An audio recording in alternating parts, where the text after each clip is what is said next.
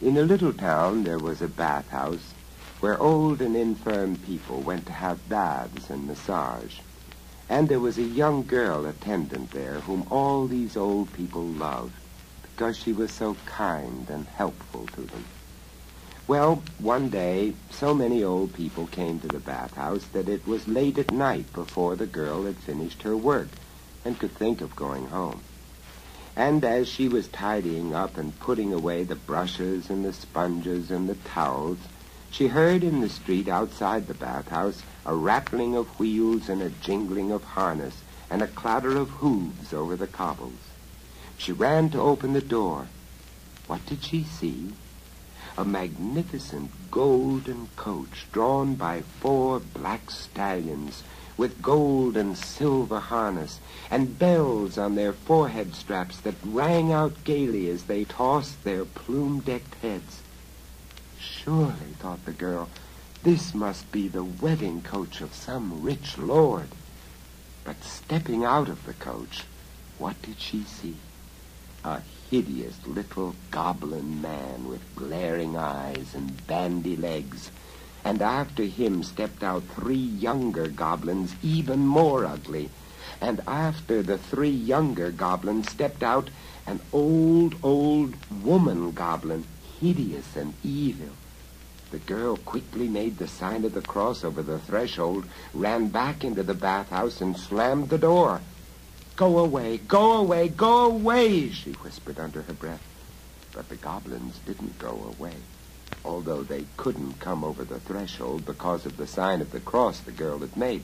So the hideous little goblin man called out, "Come out here to me, my little daughter. Your bridegroom awaits you. I have chosen you as wife for one of my sons."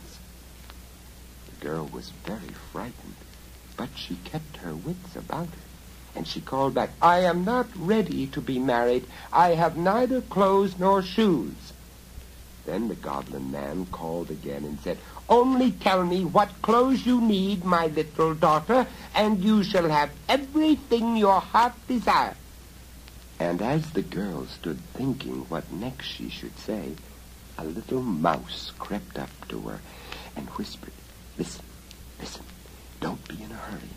Tell the goblin what clothes you need, but tell him slowly, a garment at a time, for the dawn will come, but not yet." So the girl called out, "First of all, I need a silk chemise." Then the old woman goblin said to the 3 young goblins, "My grandchildren, which of you can go the quickest there and back again?" And the eldest of the 3 young goblins said, "I can go as swiftly as a wave." And the second said, "I can go as swiftly as the wind that drives the wave." And the youngest said, "But I can go as swiftly as a thought. I am here, I am there, I am back again, all at the same time."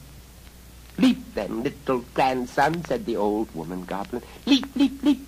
Your feet are your fortune. It is you who will win a lovely bride." The youngest goblin leapt and vanished. He was here, he was there, he was back again, holding in his claws of hands a silk chemise. The old woman goblin threw the silk chemise in through the window of the bathhouse. "Here is your silk chemise, little daughter. Put it on and let us go, for the wedding bells are ringing under the earth, and the wedding guests are gathered together." "Take your time, take your time. The dawn is yet far off," whispered the little mouse, and the girl put on the silk chemise slowly. Oh, so slowly. "Is the silk chemise to your liking, little daughter?" called the old woman goblin. "Yes, it is to my liking," said the girl. "But I am not yet ready. I have no golden gown." "Go you quick as thought," said the old woman goblin to the youngest of her grandchildren. "Leap, leap, leap, be here, be there, be back again, and bring the bride a golden gown." The youngest goblin leapt and vanished. Then, in the winking of an eye, he was back again, carrying in his claws of hands a golden gown. The old woman goblin tossed the golden gown in through the window of the bathhouse, and the little mouse whispered to the girl, "Loiter, loiter, the dawn is not yet." The girl put on the golden gown, slowly, oh, so slowly, and the goblin grandmother called from outside the house, "Is the golden gown to your liking, little daughter?"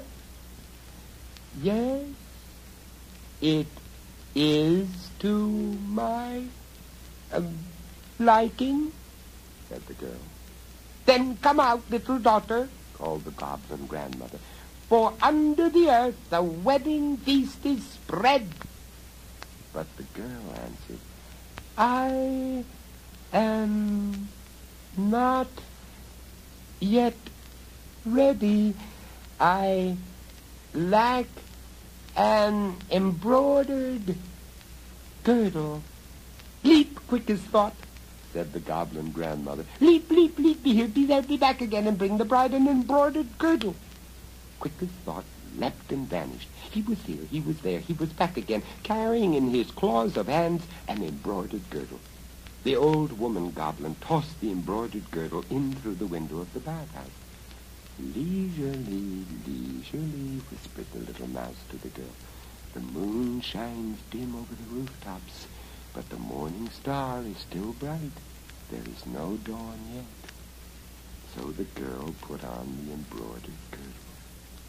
Slow, oh, so slow. "Is the girdle to your liking, little daughter?" called the goblin grandmother from outside the door. "Yes, it is to my liking," said the girl. "But I am not yet ready. My feet are bare. I lack a pair of silver slippers." "Leap, leap, quick as thought, leap, leap, leap," said the goblin grandmother. "Be here, be there, be back again. Bring from down below a pair of silver slippers, and win for yourself a lovely bride." Quick as thought leapt and vanished. He was here, he was there, he was back again, carrying the silver slippers. The old goblin woman tossed the silver slippers in through the window of the bathhouse. "Linger, linger," whispered the little mouse to the girl. "The dawn comes slowly nearer." And the girl put on the silver slippers slowly, oh, so slow. "Are the slippers to your liking, little daughter?" "Yes, they are to my liking, but I am not yet ready. I lack a diamond headdress." The old goblin woman sent quick as thought to fetch a diamond headdress, and when he brought it, she tossed it in through the window of the bathhouse. Little daughter," she called, "we cannot wait longer. Down under the earth, the wedding candles are burning low, and the wedding guests are muttering and complaining. Is the headdress to your liking?" "Yes, it is to my liking," said the girl. "Then put it on and come out quickly," called the old goblin woman. "You will have to go out now," whispered the little mouse to the girl. "But look in the coach and find fault, for the dawn is at hand."